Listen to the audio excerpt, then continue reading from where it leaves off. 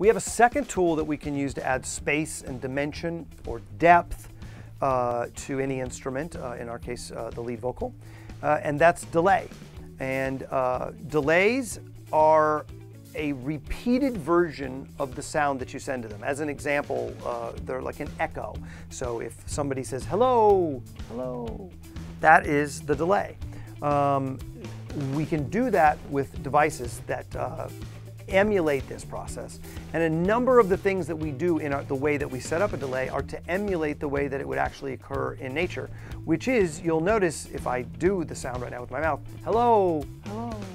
The second version is quieter. It's also darker and rounder and a little bit more ambient. It's not hello, hello. It doesn't sound just like it.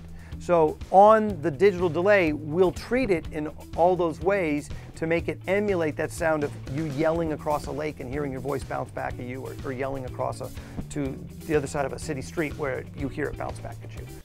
So here is our digital delay. Digital delay has a few parameters: the delay time, the feedback, and then the amount of low pass filtering. So here, let's walk through it. Our delay time is set at 5/17, which is a quarter note for the tempo of our song. And our feedback is set fairly high. 37 is actually a fairly high feedback. It's an awful lot of repeats, but in this track, it works just fine. And at the same time, we are rolling off an awful lot of the top end. We are rolling off everything below about 3K. So our delay isn't going to be very bright. So let's take a listen to just the delay. I'm going to mute the reverb so that all we will be hearing is delay and voice. So first we'll hear the voice dry, and then we'll hear the voice with just the delay. That girl is all I'm thinking about. Spend my time, try to think, try to figure her out. Now with delay. That girl is all I'm thinking about. Spend my time, try to think, try to figure her out.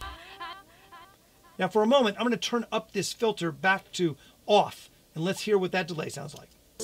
That girl is all I'm thinking about. Spend my time, try to think, try to figure her out. I gotta know. You hear when it's repeating, it's just as bright as the original vocal, which makes it distracting and at the same time makes it feel not as realistic as what we're used to hearing when we hear an actual delay in real time, an echo in an actual space where we could hear something bouncing back at us.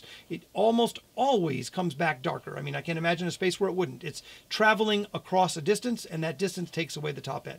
So again, with the low pass filter in, here it is sounding more natural and also at the same time less distracting. Additionally, this also emulates tape delay, which rolled off the top end. That girl is all I'm thinking about. Spend my time, try to think, try to figure her out. I gotta know. You hear it especially on the syllable out and about, both of those syllables. So on those syllables, when we hear the repeat and it jumps out, it's not as distracting as it was before. There's a few other things we do to this delay to make it sound more like a delay in real time, or an echo in in reality. And the other is we add reverb to the return. So let's go ahead and add our reverb send so that we're placing reverb on top of the delay. That girl is all I'm thinking about. Spend my time, try to think, try to figure her out. I gotta know. So we've rolled off the top end, and on top of the delay, we've added reverb. So really our delay is an additional pre-delay. We hear some of the repeats of the delay, and it's also adding in more reverb. And let's do one more thing. Let's add in the reverb. That girl is all I'm thinking about. Spend my time, try to think, try to figure her out. I gotta know, gotta know. And let's add in the rest of the tracks. Put the automation back on this track. And here is the finished mix with the doubled vocal and the background vocals.